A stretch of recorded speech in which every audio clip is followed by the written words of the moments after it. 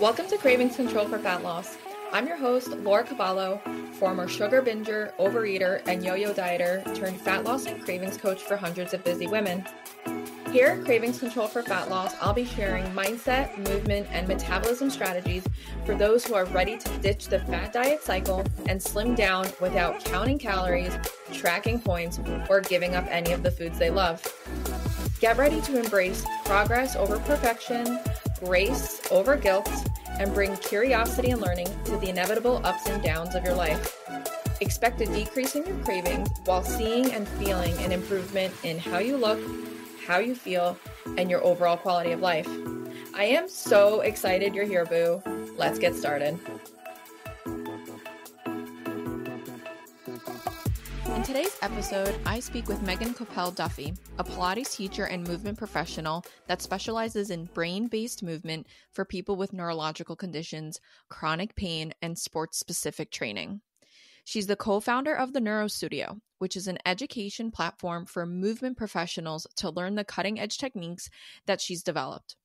She also has an online platform for patients living with neurological conditions to get the same quality movement at a more affordable price. She's been teaching Pilates and working with people for nearly 22 years at this point. In today's episode, we discuss who specifically Meghann works with, what neuro issues look and feel like, and her personal story about the neuro connection between her gut and her anxiety. I hope you enjoy the show. Well, I'm so excited to have you on the podcast. Meghann and I connected in a business mentorship earlier this year, and I really think that the type of work you do is so important and meaningful and powerful and can really empower people that are maybe disadvantaged or in this bracket of people that maybe fitness and health isn't so accessible to them, right? It gives them an avenue to move their bodies, to get better, to improve their life. Yeah. And so Meghann, well, I'll let you share exactly what you do and tell us a little bit about your business and your company, and then we'll kind of get into your background. Awesome. So I am one of the co-founders of the Neuro Studio, and it's a platform. It's got kind of two legs. The first leg is we teach other movement pros how to get people with neurological conditions moving better with up-to-date techniques that actually help. And the other leg is we work with people with neurological conditions, getting them moving again. Stroke, brain injury, Parkinson's, neurodivergence, sensory issues, all those things. And really, my big overarching thing is making movement individualized based off each person's brain's unique response. So, Laura, I always say everybody's a neuro client. Not everybody has a neurological condition. So what was interesting about your podcast for me, diet, nutrition is not my thing, but there is a lot of crossover neurologically. So I'm just kind of excited to talk about that with you, with your expertise, and, maybe have a little fun. Maybe a little bit, not too much now. Yeah. I mean, you can't have any fun. No fun will be had. No fun. Thank you for sharing that. And I want to I'm curious because when I hear like neuro issues, to your point, you said MS and Alzheimer's, correct? Parkinson's, stroke, brain injury. Okay. CMT. Yeah. Neurodivergence. What is neurodivergence? So, people are more familiar with like autism, right? And autism is a spectrum. So how we look at and how I look at it as everybody's brain is unique. So there's people who might not be autistic, but their brain works a little bit differently. So there's some people who might not connect to emotions, or some people who have major sensory issues or minor sensory issues. So we think of like someone who is considered autistic one end, so they might have a lot of sensory issues. They can't wear certain things, can't hear certain things, lights, different things like that. Or their brain just processes things differently. So even if you have any experience knowing anybody with autism, there is a spectrum there. No brain is unique. And where my research and the work I do, really where I'm going as well, is talking about people who don't have extreme neurological conditions, but might have some sensory issues that could lead to things like anxiety, depression, overeating, having trouble losing weight, having trouble gaining weight, because it is all connected. So I think I love this work because I'm curious. I love getting to know people. That's kind of how you Me and I too. bonded in the Yeah. legacy. We just got to talking. Yeah. Tell me everything. My husband's always like, Yes. why are you interrogating people? I am so curious. It's like, why is that? When just people do things, I'm always like, why are they doing it that way? Like, Yes. I've been called the Larry David of the movement world. And it's not that I'm grumpy. It's like, I can't believe they're doing it that way. I need to learn more. And usually there's always a reason why. Mhm. Mhm. And I feel like those reasons help people understand who they are. Yeah. Yeah. Pretty cool. That's really fascinating. That's really Yeah. fascinating. So when we're talking neuro, are we talking electrical impulses? Are we talking things that are affecting the central nervous system? Everything. So our brain is kind of central command.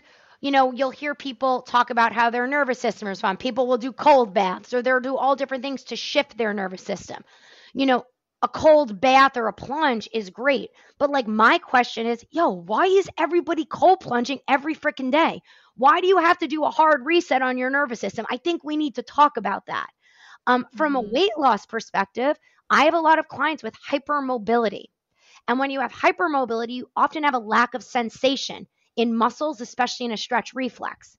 And I do have a lot of hypermobile clients who also have weight problems, have had gastric bypass, have been on every diet, and can't lose the weight because our stomach works neurologically via a stretch reflex.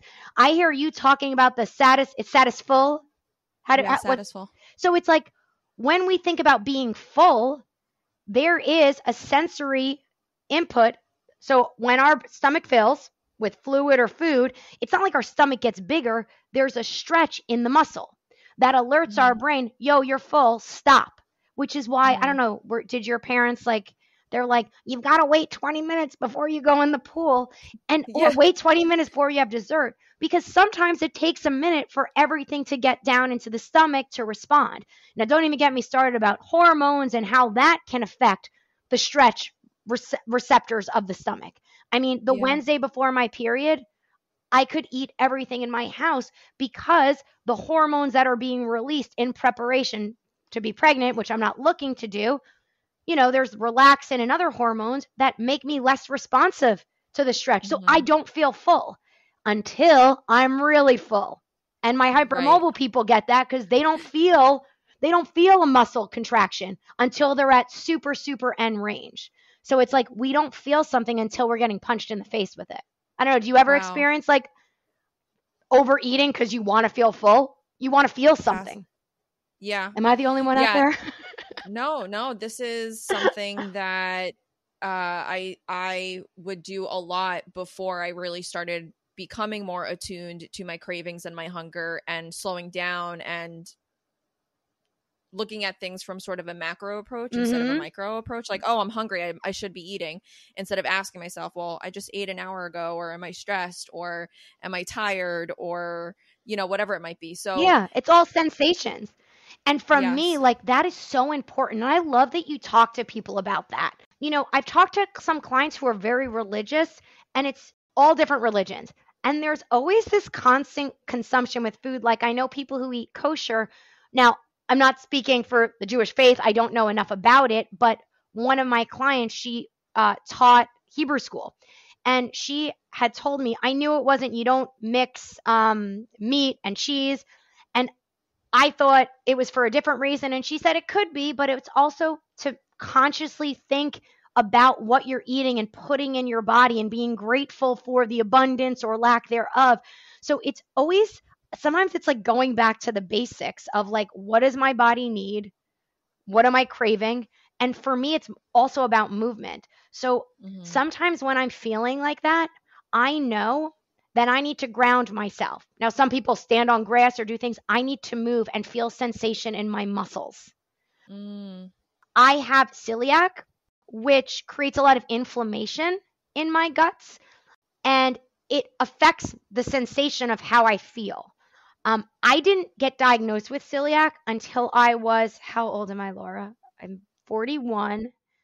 I think it was 37, and I was Wow. shocked at the diagnosis. What's Wow. interesting was I was having trouble eating. I'd eat a morsel of food and I was so full, like I ate Thanksgiving dinner. Everybody was very concerned, except the crazy thing was I was very thin for my body. I felt like I looked gray, but everywhere I went, guess what people would say to me? You look great. Mm-hmm. You look great. Mm-hmm. What are you doing? Uh-huh. What are you doing? You look so great. I wasn't eating because I was so full. So I go to the doctor, convinced I have like stomach cancer. It's something serious. They did all these tests, blood test, biopsies, and the doctor's like, "You're very healthy. You just have celiac." And I'm like, "No, no, no. No, I don't." She's like, "Yeah, you do." She's like, "People fight me saying they have celiac. Your blood test is positive." And I'm like, "But I eat bread every day and I feel fine." And she's like, and I actually said to the doctor, I'm from New York and New Jersey. I thought this was funny. She's like, "What do you want it to be?" I'm like, "Well, can I eat bread if it's stomach cancer?" And she did not find that funny. Obviously, No, I she didn't want stomach cancer, but Yeah. I didn't want to change my whole lifestyle because as we get older, I thought I had a great relationship with food. I ate what I want in smaller portions. I stopped when I was full. I wasn't like that when I was younger. So now she's telling me you have to be even more regimented about your food. And I'm a little bit type A. I mean, it's hard to believe, I know, just listening to me talk, but I didn't want to be obsessed about that. So I didn't want it to be that. Yeah. So again, going back to sensory issues, I have a million conversations going on at once. So I'm going to circle back to the You're sensory. good. I've Yeah. had sensory issues my whole life, not knowing. I hated dance because tights, they come above your belly button. I can't wear pants that come above my belly button. I don't like right now, this shirt. You guys can't see me, but Laura will see me fidgeting. I wear a specific tank top. People joke on Instagram. If you go to my page, I have 10 in white, 10 in black, a few in the colors, but I don't like how the colors feel. I like how the white and black ones feel. So I'm very specific about my clothes. I Okay. always was like that. My mom was always like, "Stop fidgeting." I would always pull away from my clothes. I always felt like I was heavier than I was because any sensation of my skin pressing into my clothes told my brain that I was bigger. So I did not realize this until I kind of got the celiac diagnosis and my inflammation decreased. And if you look at pictures of me before the diagnosis, people are like, "Oh my God, you lost weight." Didn't lose a pound. I'm just less inflamed. So I Right. can feel my body in a much different way than I used to. So I can use movement as a tool. And I'm not talking about a hardcore workout. That's what grounds me, calms my anxiety, stops me from overeating. And if I find I'm overeating, it's because I want to feel something. So I'll change the sensory environment. I'll go on my PEMF mat. I will smell something. I will do something. So Interesting. again, movement's just one tool. Right. It's not going to be the panacea for everyone. They still got to know what you're talking about. They still got to know how to Yeah. create a plate. But Yep. these tools, when you know how to create a plate and you're like, I hear what Laura's saying. Why is this still not working for me? You might not feel full. You might think feeling full is a different sensation. Like one of my clients who overeats, she does not feel full ever. How do you manage Wow. your weight when you never feel full?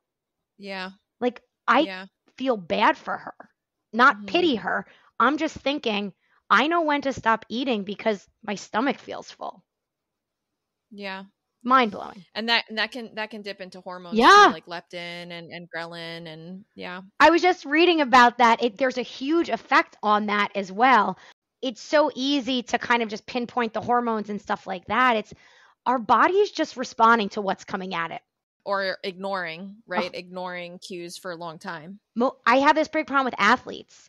My husband is a former athlete. I don't consider myself an athlete, even though I play sports. I was like average at best. Don't you love when people like pump up their career? I'm like, I just made the team by the skin of my nose.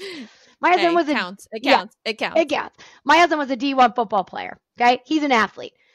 I had to tell him, you're going to die working out. What are you doing? Like he was on a Peloton bike and he looked like he was like not working hard. I walked over. He had the Peloton. It was turned up all the way. A human couldn't move the pedals. And I'm like, you need to like chill, dude.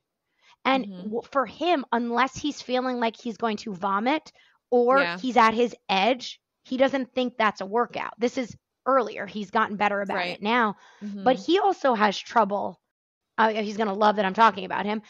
But like he used to lose and gain like 80 pounds every few years. Yeah. Because it's almost like to be an athlete at his level, you kind of have to turn off those feelings and keep it moving. Yep. And I've had interactions with male athletes like that as well, especially more specifically ones that have now struggle with binging and overeating, who had these really big appetites as athletes, training super hard, pushing their bodies to extremes, eating training table with their teammates. And now that they're not athletes anymore, they still carry over some of those appetite habits. But in addition, they have not like relinquished that relationship with like pushing your body to extremes. Yeah. And like Brian told me there was like, he was an offensive lineman. So those are kind of like big dudes. If you saw them on the street, you wouldn't, like I joke, the average weight of our wedding party was like 305 pounds and my husband's 6'6". So, but these guys were lighter on their feet and better on the dance floor than my bridesmaids who were like average weight, like 120. So they're just kind of freaks. And I mean that in a positive way. But there was like, he was only allowed to have 2 things from the green pile because they had to watch their weight. Right? So they had to be like 320 pounds, but their body fat couldn't get too high. And in order to be 320 pounds, you got to eat a lot of food. So I think there's like good foods and bad foods, and they don't know how to manage. And like Brian would tell me, like after, like when he wrestled, he would like binge on like sweets because they weren't allowed to eat it. So it's just so interesting. That's why I love when I hear you, your social media posts about like, no, like I love you food. You have to have this. Part of me, I don't know the names of it, but it's like having a food you love, make your plate enjoyable. Yes. Balance, because that's real life. That's real life. Is that real life? Balance is so hard, isn't it? And I always say it's an act, not a destination. It's reality, not balance per se, because I think that's hard to come by for a lot of people, especially in America, but more the reality is you're going to have the cookie, you're going to have the cereal, you're going to have the piece of cakes. You just need to decide how it's going to play out in your life. Are you going to restrict it, then binge it or overeat it?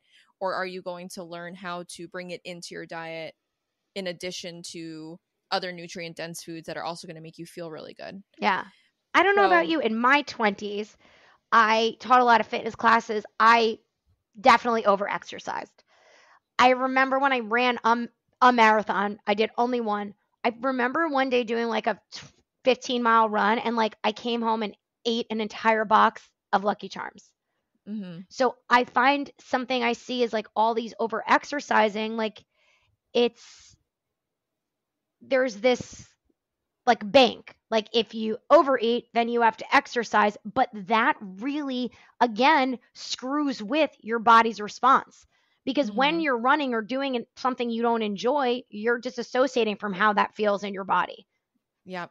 It's like just and those crazy people to me. are called compensators, right? So when you exercise and your body responds with hunger and cravings, it's just like, okay, so you expended energy and now we want to bring energy back in. It's totally normal and common to be a compensator. Yeah.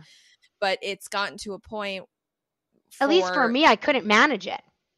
Many fat people that are pursuing fat loss or weight loss or exercise, it's become more about earning and burning your calories than it is about, okay, I'm going to train for strength, I'm going to train to build muscle, I'm going to train for performance or to feel good. Or so there's a lot of layers to this. So I would love to dive into I'm sorry, I kind of left to throw a lot of shit on the wall and see what sticks. So what stuck? Well, I'm really curious to hear more about the neuro connection with nutrition, gut health, and the gut is so widely studied, but we still don't know that much about it. It's still just an area of like discovery that's still happening for the science. And it's sad, a lot of doctors, because what happens is someone will make a big statement like the gut is your second brain, which is actually not true, but is true in a different way. So doctors tend to be like, ugh, about the ideas of these connections because there isn't a direct connection in the way they learned in a medical school. I describe digestion as the gas guzzler of the car. So when you're in your car and you're driving and you're running low on gas, which we've all done, although I am one who, do you get to empty and then see how long you can go with the light on before you fill up? I recently just did that. My boyfriend was like just shaking his head at me. He's I like, can't. I It like can't gives believe me it. agita. I just can't. My husband, he'll drive my car and I'll get in it and there's the light on. And he's like, oh, it just came on. I'm like, I don't trust you. But anyway, so when you're running low on gas, we kind of have to turn off the air conditioning of the car because that's going to create more gas guzzle. Okay. I don't know if that's actually true in cars because I don't know anything about cars, but that's what I've been told. So it really works for what I'm about to say. So let's just, even if you're a car person, don't call me out. Okay. So that digestion is like one of the biggest body functions our body has to do, right? So if you have digestive issues, whether you're eating something you can't digest, like me, wheat, lactose for people, or you're eating foods that are processed, your body has to work harder to digest. Now, from a brain standpoint, you ever hear people say when like they're dieting, they feel like they have brain fog or can't focus? Yes. Yeah, because your brain is not getting the nutrients it needs to function.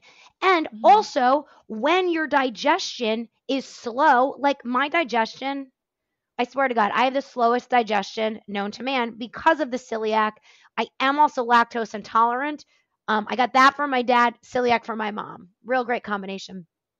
So what also happens there, all the blood flow has to go to my digestion to get that stuff digested and get that shit out, pun intended. So again, lack of all blood flow there, lack of blood flow elsewhere. So if you're, I always say to my clients, we could get super technical, but at the end of the day, I'm big on eat what works for your body. Like for MS, there's all these different diets and protocols. Dr. Terry Walls has one that she used because she has MS. There's low fat, there's high fat. And it's really important. I say to my clients, if you get overwhelmed about the type of diet you're eating, that is going to stress you more and can lead to an MS exacerbation or other neurological concerns. We all know that stressing about things is not great for you. So it's finding what foods that are easily digestible for you and that you enjoy. Like food is our fuel. It shouldn't be that emotional and a big to do. We eat to survive. We can enjoy it as well. So making sure your digestion is moving and grooving. So if you have a expensive car like a BMW, you're not going to put regular gas in it. You have to put premium gas in it. So that's from one standpoint, so that our brain can function. Also, like what we were talking before, it'll affect serotonin levels and other things based off what is available to your brain and body. If you need more chemicals going to digestion, that is going to divert things away. Your thyroid might have to work more, your liver. There's basically more wear and tear on your body. Okay, so from an anxiety standpoint, somebody who is really body's working hard to digest, that body can't focus on other things. And anxiety is, I don't want to get too far there or make any grandiose claims, but what we find neurologically is there's a lot of instability in people's upper body, shoulders in particular, spine. When your body has to support and protect joints that are not stable, it's again more work.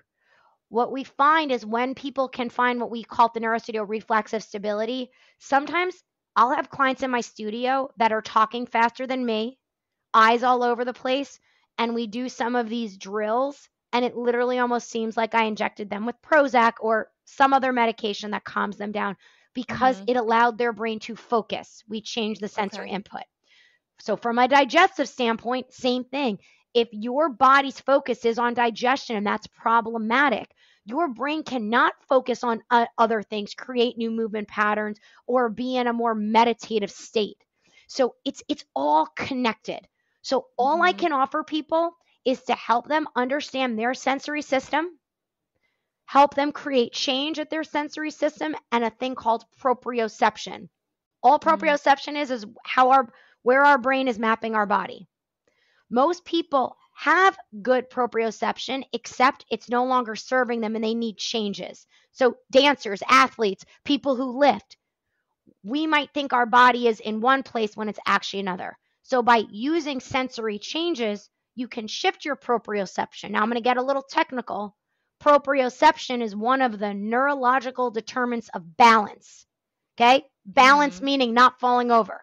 Your proprioception, your visual system, your eyes, what they take in and process, and your vestibular, your inner ear. So people want to be more balanced in a movement standpoint, in life. Proprioception can help that. So I'm just going to repeat myself because it sounded a little technical. By changing your sensory system, it can affect your proprioception, your ability to respond to muscle contractions, muscle stretching, stomach stretching, bladder stretching, okay? All those things. And so this means challenging your body in a different way so that it has to kind of relearn new patterns. I love it. Can we say not? I just want to clarify with the challenge. Just because sometimes people think challenge is this big to do, challenge, instead of challenges, we're trying to bring in a sensory focus. Because if you ever heard of neuroplasticity, guys, whoever's listening, is we can create new patterns and change the way our brain is.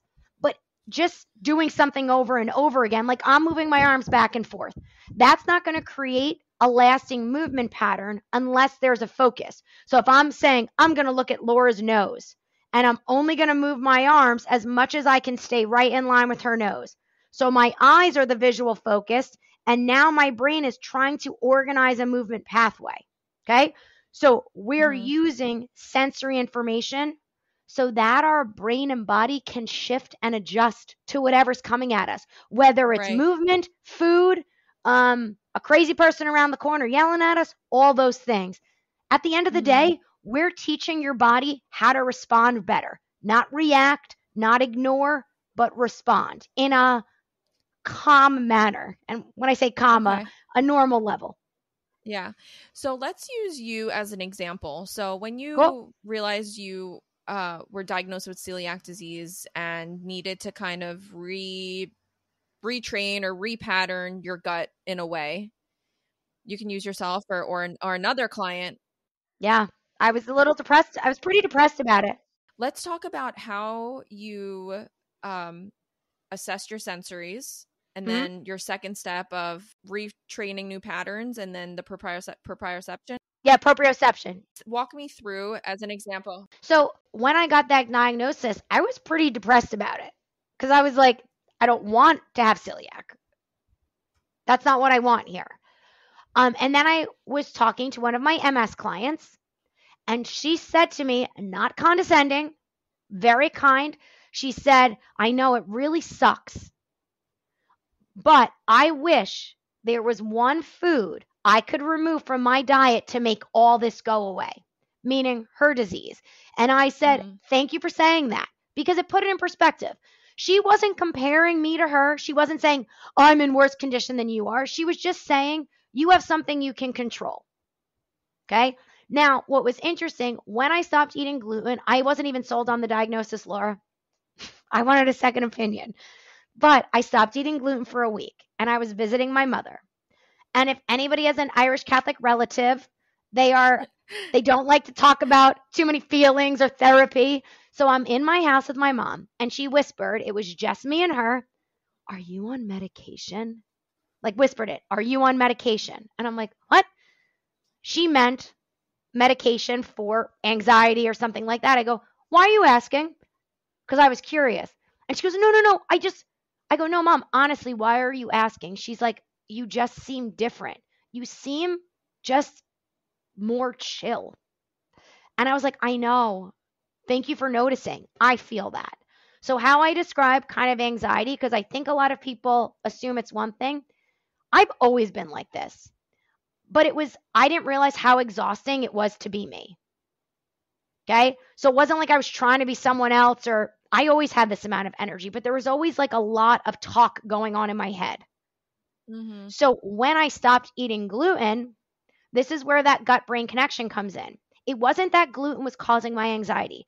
Gluten was causing severe inflammation in my guts, which affected my hormones, all those other things, which then wreaked havoc on my brain. So there is a direct connection. So after that, I said, you know what? I don't even care if I don't have celiac, although I have celiac. I'm saying it out loud. I'm still like in denial, but I'm accepting it.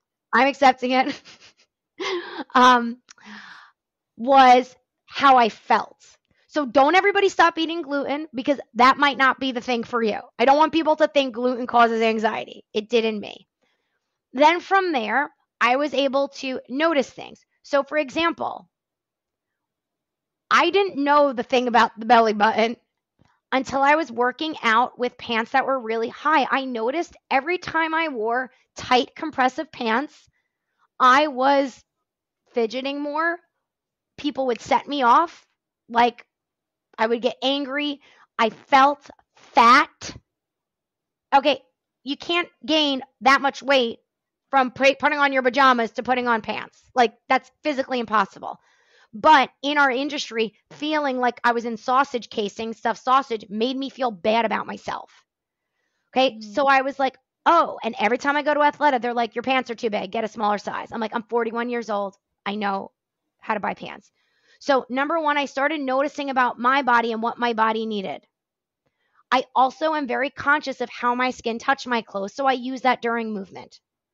So for example, if I'm going to lift weights and do an overhead press, for example, I feel how my skin is touching my shirt. Then I'm going to press the weight. Do it with me, Laura. Press your arms over your head and just feel how your skin feels different in your shirt. Now okay? I never think about that. For me, I feel, do you feel the difference? Yeah, I never think about it. Yeah. So from there, where do you feel the increase of pressure in your shirt? Is it at your chest, your belly, your back, your sides? Yeah, my chest. Okay. So do that back. overhead press again without increasing the pressure between your skin and your shirt.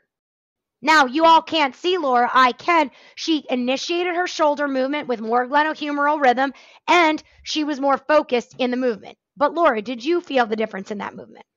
A little bit, yeah. Okay. So again, we don't have weights in our hand. Weights also give sensory feedback through our hands. Right. So that is one example of using your skin into your clothes to help your brain know where you are in space. So just a quick neurology of movement.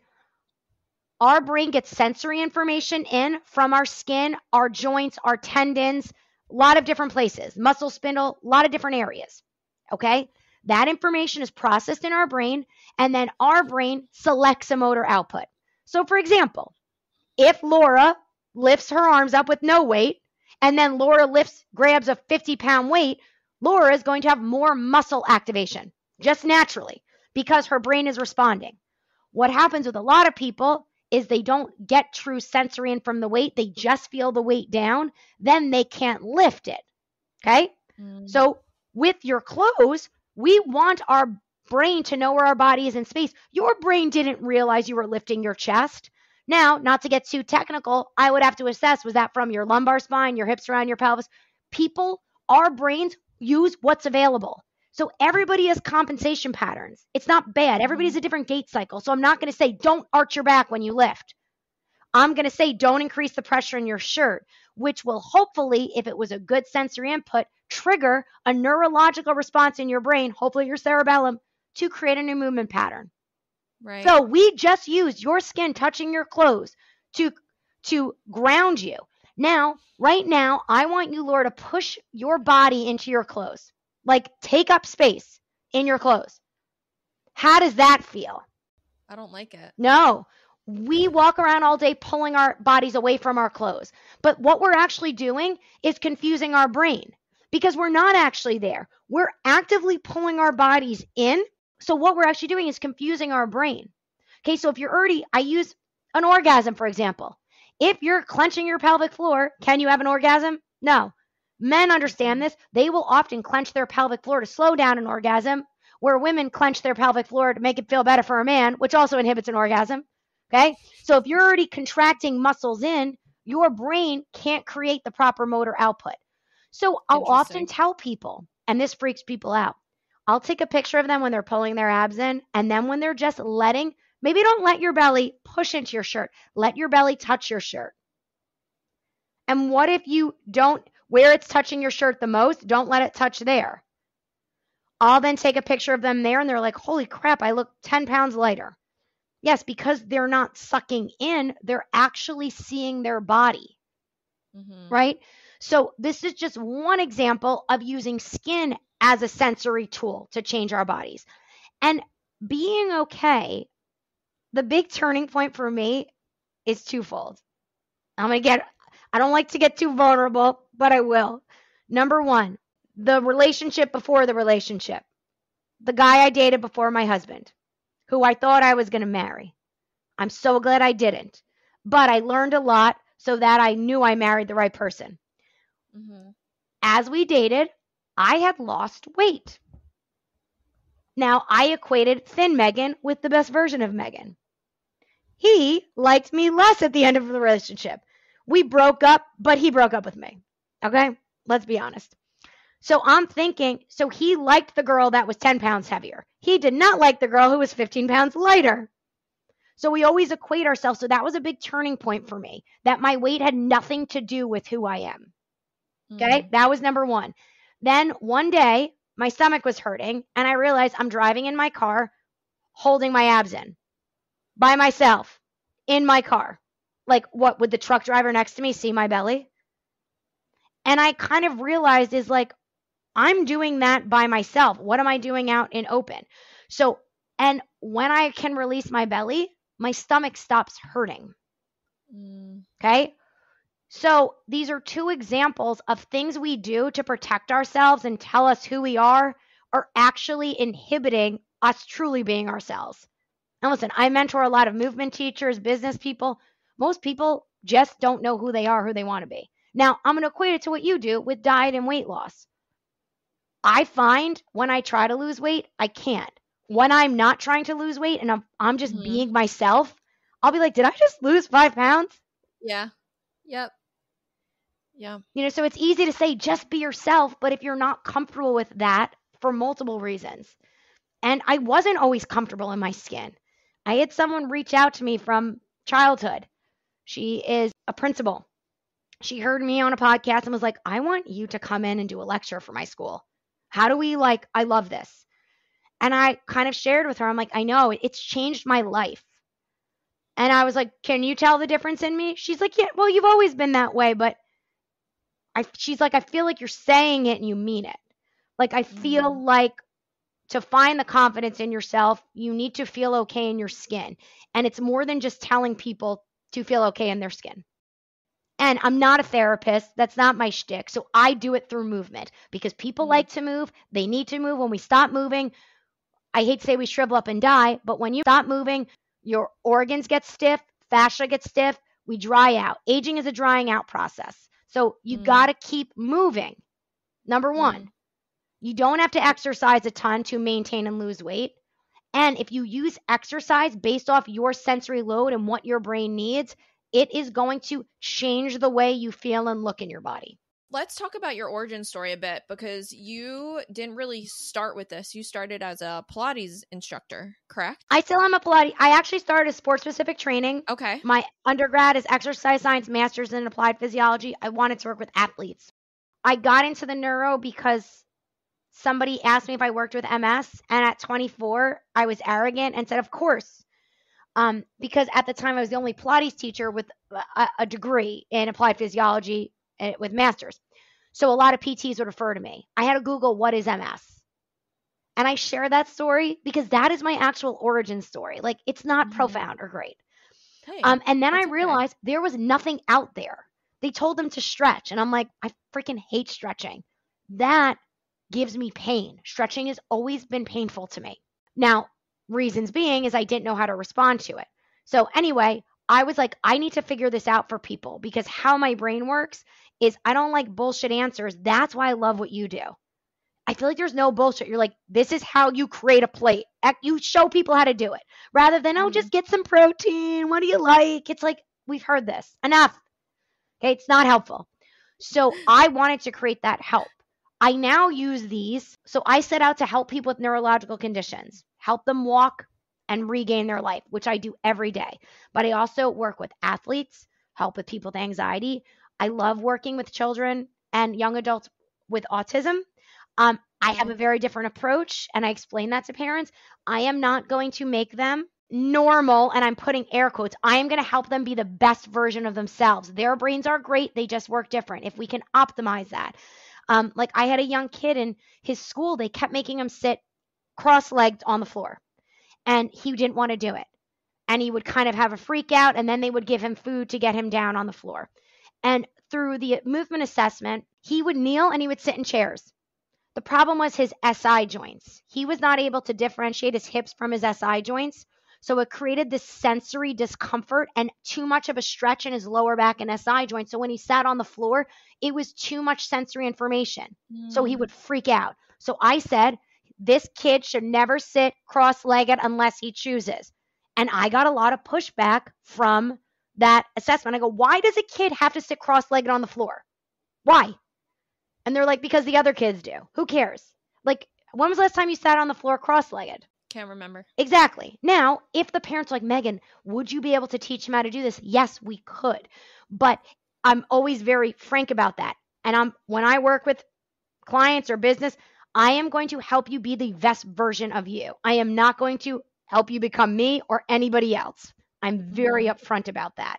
So with my origin story is helping people become a better version of themselves and get their goals, whether it's walking, whether it's talking again, whether it's athletic performance, or it's running a badass business.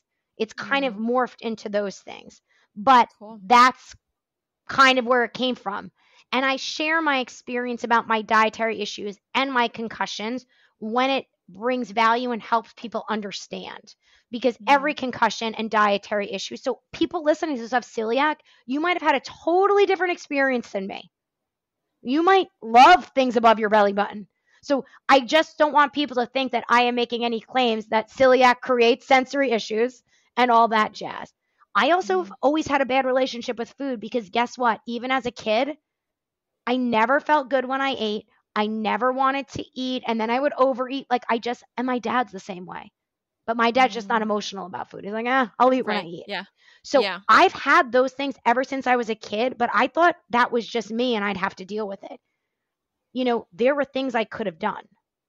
Now, would I have listened in my 20s or as a child? Probably not.